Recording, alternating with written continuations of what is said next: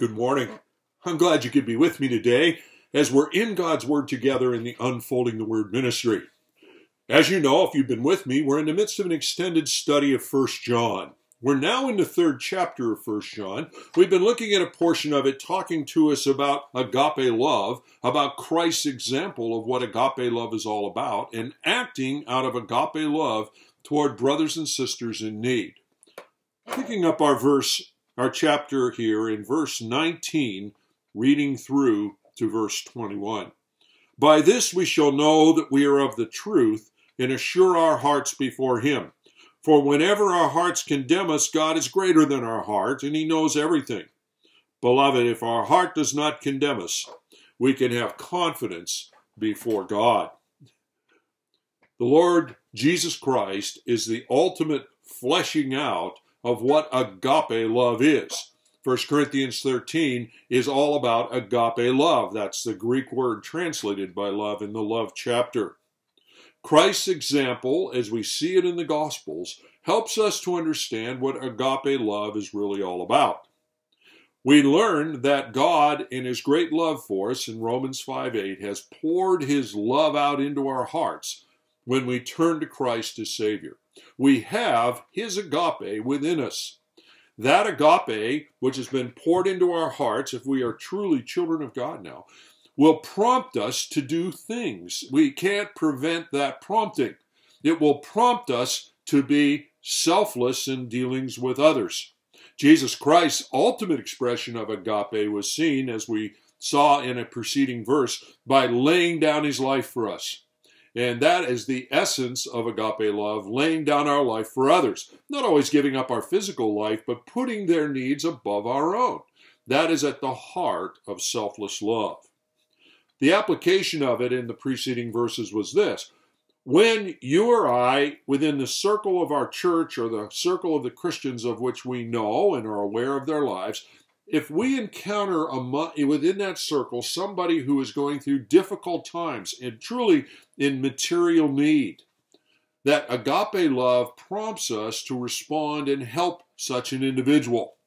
God moves within us through agape love, through the work of the Holy Spirit, to get us to want to respond to such an individual. We will feel that inner impulse. If we don't feel that inner impulse, then there's a question as to whether we really know Christ or not. But if we do know Christ as Savior, we will feel that, because the combination of the love that God has poured in us, agape love, and the prompting of the Holy Spirit will make us want to respond in a selfless manner to the person who's truly in need. But here's the thing about the Christian life. Even as redeemed children of God, we had no choice over the indwelling Holy Spirit's presence. We had no choice over the agape love of God being poured into our heart. But we have a choice as to whether we're going to act on it or not. We can't resist the impulse to act, but we can resist acting. And so what we were saying is that the preceding verses say, how can we really say we've got agape love if we close our hearts to the person in need? Because God says, no, you should be responding. We will feel the impulse whether we like it or not, but we can resist acting on the impulse. The bridge to these verses today, verses 19 to 21, is this. If you or I, as a redeemed child of God, disobediently resist the prompting of agape to help a brother or sister in Christ, one of the consequences of that is we're going to feel guilty, condemning hearts. God's Holy Spirit will convict us of our rebelliousness, of our hardness, of our resistance to God's intention. We will struggle with a condemning heart. All children of God, those who have responded to the gospel, will feel at times condemning hearts. These verses tell us important things about that. We can have a solution to a condemning heart. Earlier in 1 John, in the second chapter, we were learning about a number of tests to prove whether we know Christ or not. Two primary reasons for those tests in 1 John is that, number one, if somebody is not saved, has not really responded to the Lord Jesus Christ, They will realize that they've not done that and they don't have a new heart. And they will bow the knee and repent and believe. Or the second outcome is that for the true believer, it will help them to gain an inner assurance that they actually are right with God and that they do know Christ as Savior. Those were the primary reasons for the tests in the second chapter of 1 John. However, there can also be a third outcome as we consider the nature of the tests. And that's the outcome that we're encountering here in the third chapter. It's possible for us to have a condemning heart, not because we're unsaved, but because we are saved. Now, why would we feel a condemning heart? Because as a redeemed child of God, a new creation, we know clearly how often we live short of what we know to be true. We live short even of what we're feeling ought to be done. We're receiving the impulse, in this case, of agape love, but the impulse of the moving of the Word of God within us, the moving of the Holy Spirit, and we don't always act on it.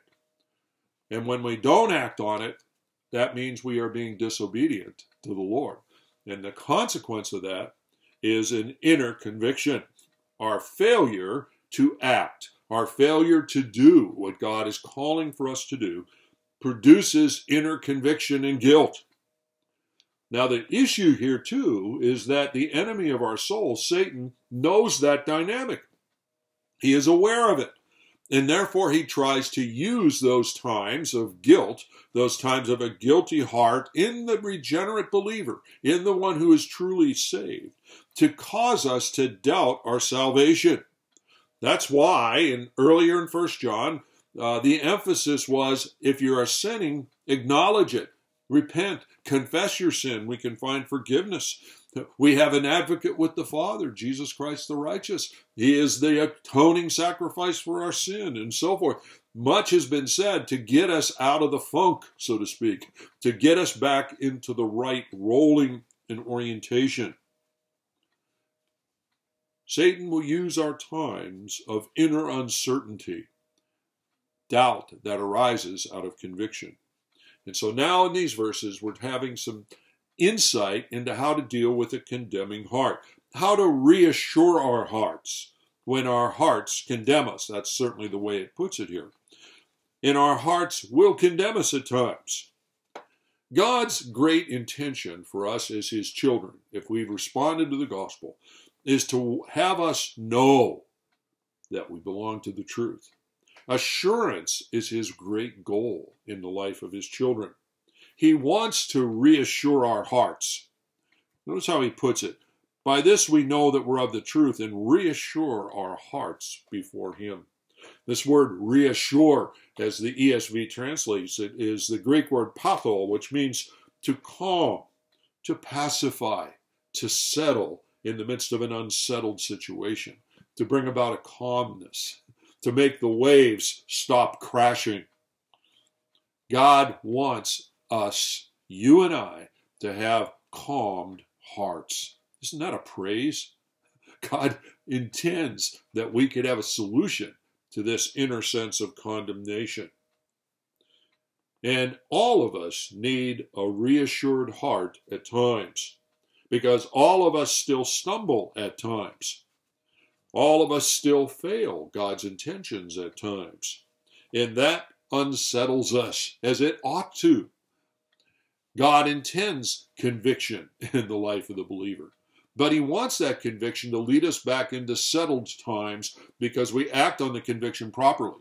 He is not trying to punish us and make us stay in waves crashing around us all the time. He wants us back to reassurance. But we move toward reassurance when we act on it appropriately. The reasons for the conviction in the first place are addressed. We repent and do the thing that God calls for us to do.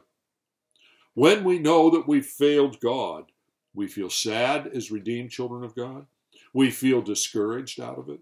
We feel ashamed. Isn't that true in your life? And we feel unworthy of being his children. All of that, combined with the work of Satan, our enemy, combines together to make us wonder, do we really know him after all? Are we really saved after all? And Satan fans it into flame. He wants us unsettled. He wants us tossed about by every wind. He wants us to not be reassured.